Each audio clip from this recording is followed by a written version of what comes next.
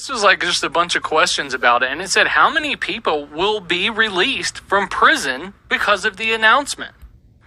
And this says 0. 0 people will be announced from prison. Will be released from prison because of this announcement. 0 people. What? It says White House officials said there are no individuals currently in federal prison solely for simple possession of cannabis. So, you're telling me that this big announcement was we're going to release everyone in federal prison for simple possession of cannabis. And there's no one in federal prison because of simple possession of cannabis? No one. Currently, no individuals currently in federal prison solely for simple possession of cannabis. Okay, so then you're like, well, you're going to expunge records for these people, right? It's like, no, actually, we're not going to expunge the records.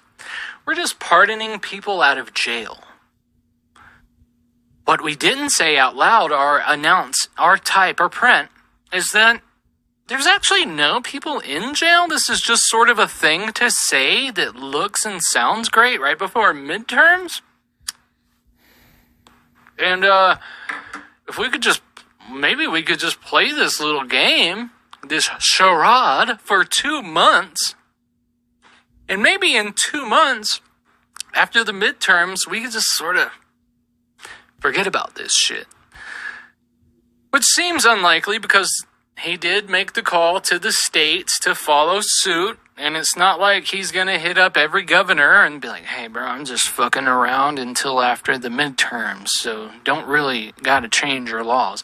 But also, like we were saying earlier, there was no call to change your laws. It was a suggestion to reconsider. Which, like we saw earlier, people said they don't give a fuck. And they're like, yo, we think the president's shitting on American values. So the people that don't want it aren't going to change it because of this, because of what he said. So just because he's urging governors to issue the same pardons that he did, that doesn't mean that it will necessarily happen. But it does say that even though they're not going to expunge their records, they did make this announcement. This was from today. This was just from like an hour ago. This says Biden's labor secretary pledges to help marijuana pardon recipients find good employment, since their records are still all fucked. It says 2 cabinet members talked about the president's new cannabis initiative on Friday. Labor Secretary Marty Walsh said that the officials will be working diligently to ensure that the people who receive a pardon for federal marijuana offenses under a proclamation issued by Joe Biden on Thursday are not impeded from future job opportunities. Walsh told Yahoo Finance on Friday that the Labor Department needs to make sure that what the president did yesterday is carried out, adding that people of color account for a disproportionate fraction of people who have been criminalized over cannabis. We're going to work with them to make sure they can get into good employment so that it's not an impediment to their ability to get into the middle class and get a good paying job. I like how you cap it at the middle class. Not into the upper class. But at least, the middle class, give them the middle class, he says. It says Walsh, who opposed the 2016 initiative to legalize marijuana as mayor of Boston and also voted against a Democratic National Committee party plank to endorse the reform, said that cannabis criminalization, quote, has been the challenge in our country for a long time where people were convicted of a minor marijuana offenses that had a record. I commend the president for his actions yesterday.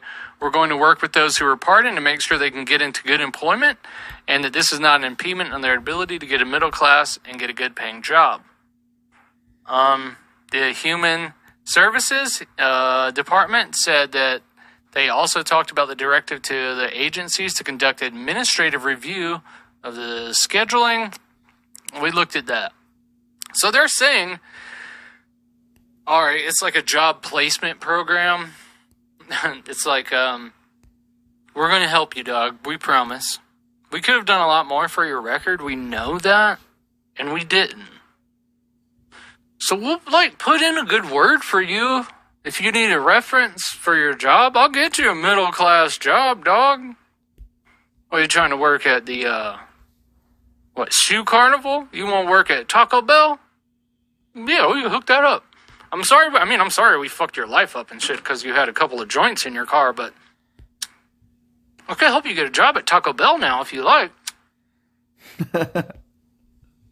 We don't mind doing that at all. Damn. They could have done so much more. This could have done so much more. But this isn't the end. Like we're saying before, this isn't the end. There's all of these governors. Most of those governors we read on that list earlier, a lot of them seemed like, well, I don't know. There's a bunch of people talking this bullshit about a case-by-case basis, which basically means fuck the president and all that weed shit he just said. But some of these people are like, okay, I'm thinking about this. This sounds good. I agree. Some people are just flat out like, I agree. Some people, like here in Colorado, some of these governors are like, been done this shit 2 years ago. And we're looking at descheduling. That's fucking huge, yo. Descheduling. Nobody's been throwing around this fucking phrase for a minute. Like you ain't really ever heard this ever and thought it was real or that it was really gonna happen. But now it's coming straight from the president. And now they're saying that the DOJ is gonna work expeditiously. We're gonna try to get this done as fast as we can. So what do you think? Do you think this means we're about to see federal legalization sometime soon? Sometime like right now? I have an idea of how this might play out. Or one possibility, one plan of action that may be going down. But before I say it, I'm going to see if anyone else is thinking the same thing. Mudspot says, I hope they do. I don't think so, says Tara. Stephen James says Trump could do it overnight. Biden could do it overnight. Trump could have done it overnight. He didn't. Biden didn't. Hasn't. He might. No one, any president ever could have done it. No, none of them have. I know employers that will look at your record, and if your felony is just weed related, they won't hold it against you. That's a good employer mitigator. Rescheduling, not descheduling.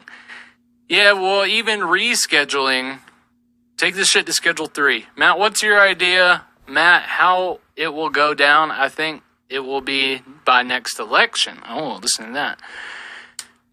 Yeah, Trump didn't do shit, and Biden hasn't yet. Yep, no one ever has. People always talk friendly about weed when it gets brought up. When they want to get elected, and you ask this motherfucker about weed, oh, he's going to sound so flowery about it. They're going to sound so nice about it. Well, I feel like marijuana is just a simple fucking flower, and that as Americans, we should all be able to choose whether we just smoke a little doobie snacks. And then they get elected, and they're like, well, you know what? As a matter of fact, it's goddamn poison, and it's addictive, and it'll make you die, and all this other shit, and it's ruining America, and we should probably just put people in motherfucking prison because of it. So this is huge news. For real, for this to come from a president, even if it's very, very delayed, and it's very, very little, and it's much less than it should be, even with all of the hundreds of shortcomings and all of the nitpicking you could do at this is fucking huge, and this is some of the coolest weed shit I've ever seen from a president that I can remember in the last recent history.